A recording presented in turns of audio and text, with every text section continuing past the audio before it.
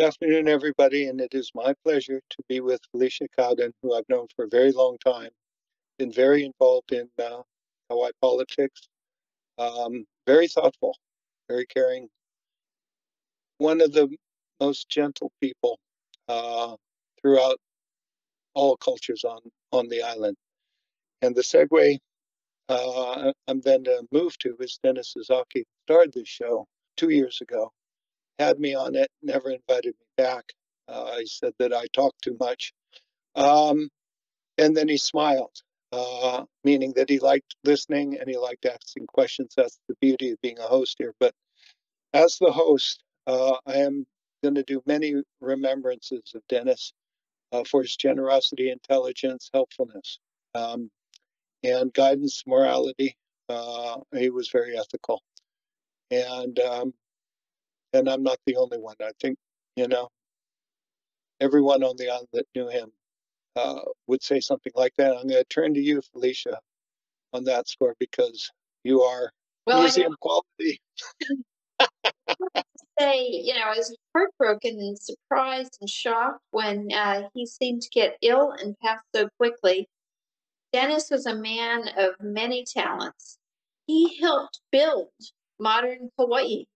Just about every significant thing that happened, he was out there serving for it. His name's on almost all of the last handful of decades. He's done so much good work. I don't really know how we're going to be able to move forward without him so well.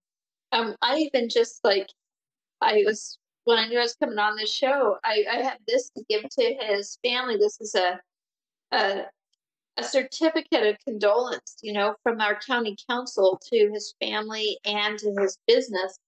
He's done so much, and I was rereading it, and we put it in here also that he was a part of ThinkTech Hawaii.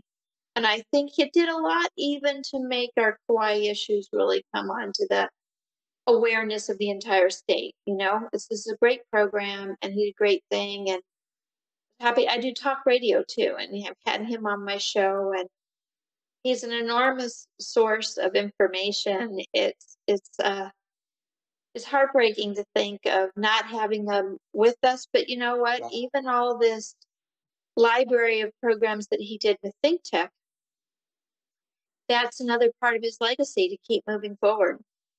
So that's a really good piece. Wow. I am burdened and exhilarated by that statement because I share much the same thoughts. And the footnote on that is that he had printed up cards as a ThinkTech host, and I was told by his niece that he was so proud of this. Yes.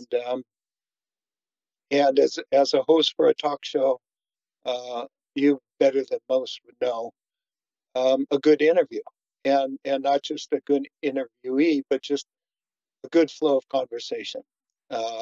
Goes to meaningful stuff, has humor, has intelligence, and has a point. So tell me this. I'm going to start in. Okay.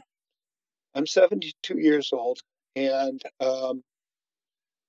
as an observer of politics, not until I left Hawaii as maybe 25, 26.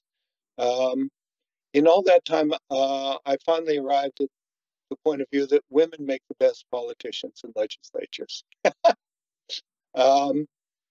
And that's a generality, but behind that is the thought that of temperance and I don't want to say distance, but an appreciation of positions, and maybe it's the lack of testosterone. I don't know. Do you have any feeling about that? Well, when I joke when I'm telling people, I always give out my cell phone number or anything I say. You can look on the council website. I'm the one in the dress. Usually on Kauai, it's one or none females on the county council. So this is my third term in office, and I'm that one. And I'd say we all work really pretty well together, me and 6 men. I would say that there is a little bit of a difference, and at least where I think I fit a certain type of feminine stereotype is I'm pretty heavy empath. You know, I have a lot of compassion for our community. One of my most favorite aspects of the job is really the heart-centered work of meeting with constituents, going out there to their houses, to their places of work. I like to make house calls, and that's the most meaningful way for me. And when I'm out there and I'm working with people and I get to experience what their challenges are, it helps me understand how to make policy better.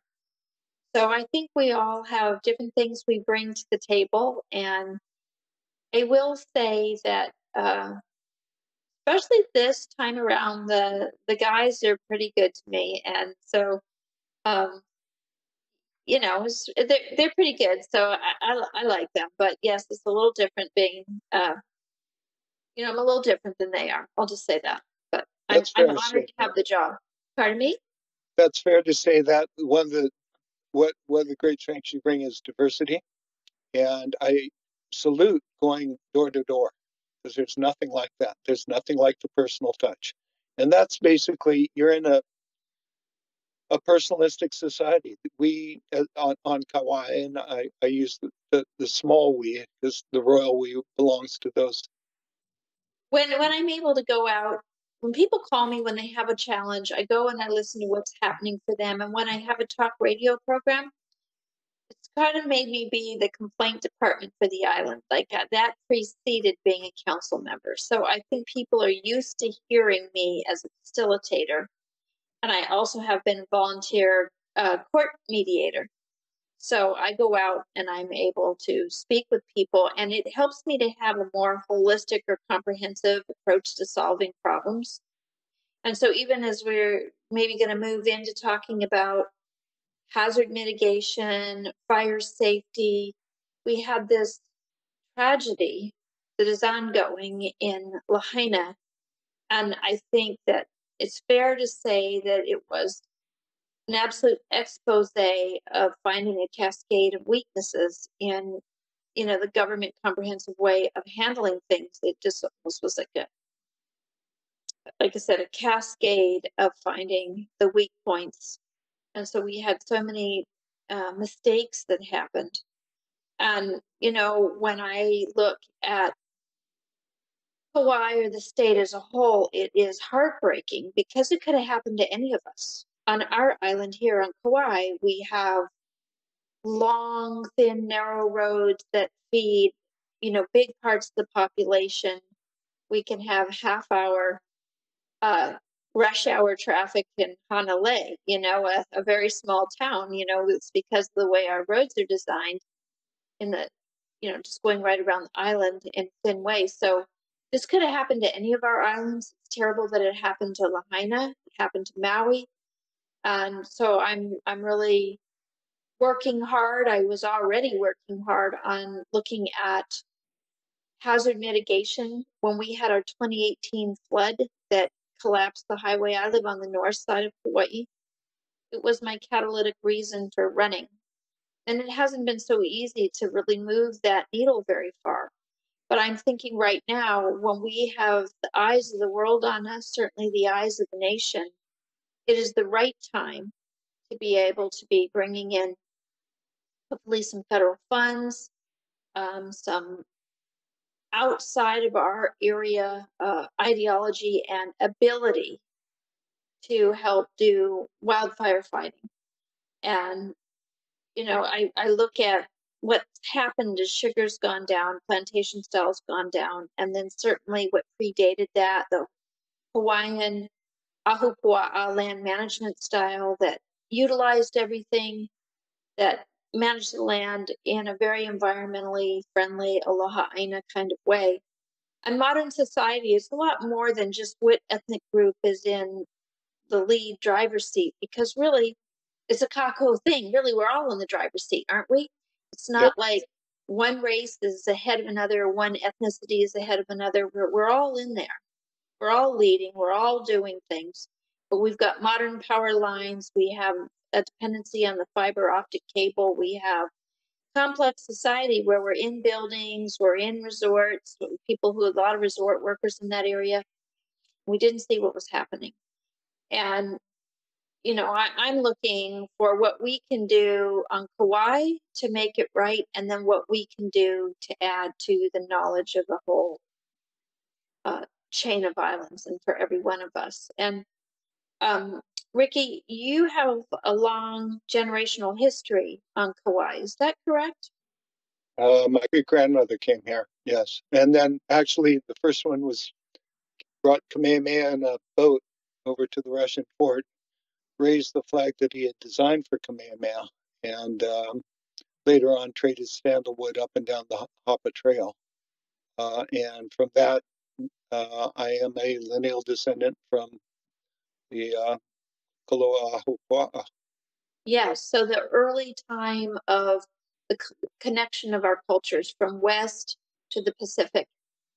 And so you have a lot of history, and what I think is maybe part of the challenge is as sugar has gone away and statehood happened during the time of sugar, we didn't maybe have enough plans for who has the responsibility of the land. And it's very different than when we were in our Ahupua'a land management system time or sugar, because we have so many introduced plants and so many more threats, like from the power lines and things. So there's a lot of reasons, and I prefer to be looking at how we solve this right now without shame and blame, but what can we do? And others can decide that, but I'm looking at what we can do. And I'm the only one on our council that wasn't born here. I came here at 21 years old, and I grew up in the Rocky Mountain areas and high fire areas. And so, what was real central to my awareness, some of my cousins were hot shots. Hot shots are the firemen for the Forest Service and the federal government. They have hot shots and smoke jumpers, and we were used to slurry bombers. And for municipal fire departments to be out there fighting wildfires, they really are outgunned. And so, one of the things I've done is I've gotten in contact with one of the contractors that used to be in the National Incident Command Service for the Forest Service and the federal government, who grew up in Guam, so he understands the islands, but he works with a number of the tribal people largely for his firemen, firefighters from the forest. And right now they're up there in Smith River area, the California-Oregon border, fighting fires. But I was asking him, what can we do? How can we help this? And so on Friday, I'm going to talk to the mayor. Hopefully he'll like my ideas. But, I'm not trying to work around anybody. I'm just trying to bring this idea to the table. And there's federal monies where it can be, and you have like another layer of first responders. And typically, those are very young people. You want young, strong, ridiculously courageous. Usually, people, once they are parenting, they stop being right on the front line of these fires. But what he would do, and I'm just kind of putting it out there because I want the whole state to think about this. Grab about 4 or 5 hire from each of the different islands, and the best would be people who have a cultural understanding of how to relate to the land, the wind, the water, that knows their islands very well. And he would like to be taking them to the Southwest and train them there and train them with continental United States fires, which are big and serious and overwhelming fires that have a lot. And so his organization would be paying them and then bringing them back and seeing if what we could do is work with the fire departments here and the landowners here and help do the pre-fire work. That's where you really fight the fires, when you have the brush cut away from the problematic areas, when you have the water sources identified. I want to see if we can't work at reviving our reservoirs instead of shutting them down, making them more safe, putting standpipes off them. Standpipes, maybe some for state lands, certainly to use the county. At least on Kauai, we have inadequate fire flow. So if we had the county as a client to help support the reservoir and use that water. For our fire flow, we have many long valleys and different areas all over the island, actually, that doesn't have fire flow if there is a fire for the fire department. Okay, I understand that better than most, thanks to having a dam on my great-grandmother's land. And yes, looking at that completely different now, because it emphasizes having that resource available in the emergency. And water is fungible. I mean, there's the one-time event of a fire, every 10 years or 5 years or whatever. Probably is a little bit more, but just to have that reassurance. What I like about what was just said was um, the way you catalog a resource is you do it through people. So you go to the farmers, you integrate them, you go to landowners, integrate them with fire fighting, not just the professionals, but also the community. Because I've heard over and over that sometimes Dillingham Ranch was saved from a fire because the manager there, Moana, called up the cowboys to get on the bulldozer and dig me a fire break. And he went up the road and did all that. And that action not only saved Dillingham Ranch. What better place than Kauai, where we've got tons of machines, we're all good at using them. And the only secret sauce would be, to coordinate and to tighten the coordination, the cooperation, communication lines, and empathy lines. It's the kind of thing when that storm hit in 2018, I was up Perlman Hill and the lightning almost hit me. And it was totally black over Honolulu. I mean, I had a ton of empathy, but boy, I tell you, I got scared down the hill. Yeah, the lightning was really intense, and what you're speaking of there is the importance of everybody, the whole community, but with the large landowners. I had the blessing of being invited out to Gay and Robinson when two of our fire teams were out there. Their manager, Howard Green, just say it, he had a big smart screen up, and we looked at where they had non-potable water standpipes up, looked at where the gates were, what's blocked, where's buildings. I would really like to see us do that with all of our large landowners, and then also to be working with our community associations. And so even with this idea of having a wildfire fighting crew, they would just be working with these people and maybe do trainings, working together.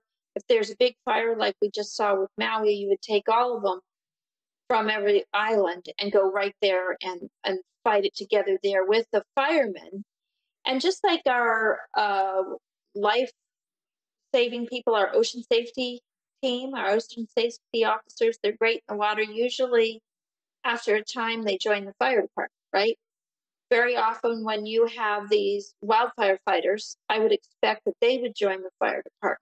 As they age out into stronger adulthood, some of them would become key people in the fire department. So you have this cross-pollination across elements. And so I think there's a lot that we could do that would work. And it can be many other types of disasters that we prepare for, that you can use a team like this to be an environmental disaster team that's just heavier focused on the non-municipal type of disasters, particularly, especially fire. So I think that would work. That kind of thing speaks to two-way conversation. Again, the generational knowledge, you pass it up and down. But also, I'd like to go side to side again, the amateurs, not to the professionals. And I'm going to use that as a segue to taxes, because some of the stuff that you're talking about has tremendous benefits. Maui had the benefit incalculable. The problem was nobody saw raising money for it. Or put it a better way, calibrating, asking for the tax and then giving the benefit. We see that over and over. And so any tax policy, and thank you for serving on the council, because boy, do I know how hard it is. So I'm going to bring in taxes, and when we're looking at this funding, something right now, I think we could probably pull some federal funding in. We have on Kauai a really wonderful new director of our water department, our chief engineer. He's got a lot of experience at getting federal monies. We also have a city council person from Honolulu. I'll just say it, Esther Kiaina. She's done Kaina. She has done worked with Daniel Illinois, and she was telling the rest of us, you mentioned the Hawaii State Association of Counties. She's part of that. And, you know, how we can access some of these federal monies, at least to get ourselves started and going, particularly with things like the reservoirs and the fire flow protection. But when we're looking even at property taxes, which is more our run-of-the-mill municipal uses, but certainly fire departments and our water department, all of that. We on Kauai, we are having the same challenge that every other island is, and really actually all the states are, and that's that the inflation and the market pressures have raised housing values, skyrocketed it. If I were to give a shout out to Grassroots Institute, they had an article that I thought was really important when it's saying, you know, we kind of, as counties, we're raking it in on the property taxes because everybody's properties went up so high. We have a tax cap of 3% on our homestead, which we're now calling owner occupant houses. But a lot of the other ones, houses are selling for 10 million, 15 million on either side of somebody who bought their house for $800,000 or $900,000 or $500,000 20 years ago. So it's pressuring everything up. So we have been trying to brainstorm ways to contain that. And, you know, we still have to make the money because we have all this inflation also on fire trucks, just because we were talking about that last fire truck we bought was $900,000. The next one will certainly be $1 million. You know, they've gone up so much.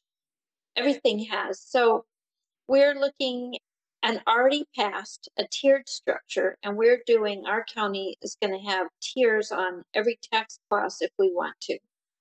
So do you know what that means? Help me. I'm going to throw my numbers in that I want because I live in an expensive side. Like all the lowland lying areas near the beach, those are all just crazy expensive. And then the north and the northeast is expensive. So I'd like to see that first tier be 2.5 million. So 2.5 million, that means a decent house, right? That's not a mansion. That could be a shack in Honolulu. And so we're doing a tiered structure. I'd like to see the next tier be 5 million. And above 5 million, that's even more. So people, so the first 2.5 million gets taxed lower, then the next gets a little bit higher, then the highest part gets taxed even more, trying to make it be where people can bear the cost of what they're being taxed. But we really need the people to engage. We also have something on the agenda for next week, and that's where there's a tax cap of 20% above assessment. So it means if you have that person buy a place on one side for 10 million and the other one for 8, you can't jump up more than 20% of what your last year's tax was. So it would take almost 5 years for your property assessment to double. And I think that will help people because we are just replacing our population as we're having so many people come. And taxes are boring until you get hit with them and you aren't expecting them, and you can lose your house over it. You can have to toss your tenants. We have had a lot of replacement of our population, and so we really need people to engage. I'd really like to see lenders come to our committee meeting next week. We meet on Wednesdays because I think it'll, I want to make sure our market isn't too volatile. But everything gets affected. You know, it affects the mortgage. If people have a mortgage and then their tax rate jumps enormously, which happened last year unexpectedly when Yeah. people can't make their payments. Yeah. Oh, yeah. That was dramatic. Your basic method is comparables, and unfortunately, what they call comparables should be apples to apples, but sometimes your neighbor on one side is an orange, and the other side is a prune, and your apple or your golden apple infects them all, and vice versa. The other thing I'd throw out is to look at people's circumstances. We do this well with our kapuna. We do take it into account people's incomes. I wouldn't mind looking at people's legacies if they're first generation, second generation. And I go there because it's recognizing their ancestors paid into it. And I don't want free rides. And maybe I'm turning communist. I do want people to give what they can give rightfully. And I want also, yeah. What's challenging with that, I know we're taxing people really hard. Maybe their family gave the land for the school and for the hospital and for the soccer field and everything else. We have to stay within the Constitution of the United States. So we have a very complicated tax form where we're trying to support and protect our working people, our working families, our people with generational knowledge. They probably are, the biggest effort is there to help them. But we have to be constitutionally fair. So it's not as easy as you think, but we can meet on that. And I appreciate your input and anybody else, and I sure appreciate this opportunity to speak with you on ThinkTech Hawaii. I appreciate it too. And I knew that this would be a thought piece, and this is what I was shooting for. And the only other thing I would say is, I know talk show's great, but writing essays and even letters, emails, the thought behind writing is great because you get to control it and maybe string some stuff together. The benefit isn't just to the reader, it's also to the writer, because then you can layer it and you can go to a point and maybe have a sidebar.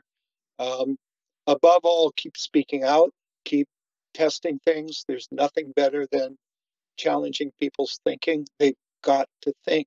They cannot do the same old thing the same way. And we need everybody. We need everybody to make good policy. Thank you. When I heard Dennis checked out, I called him up on the phone and I left a message saying he checked out too soon. He was one that really thought of what it meant for everybody, all the way down to the length of driveways. So on that Dennis Esaki note, I join you in Afondaloa on the 30th, and see him in the next world. Yes. So thank you very much. Appreciate it. Honored. Mahalo.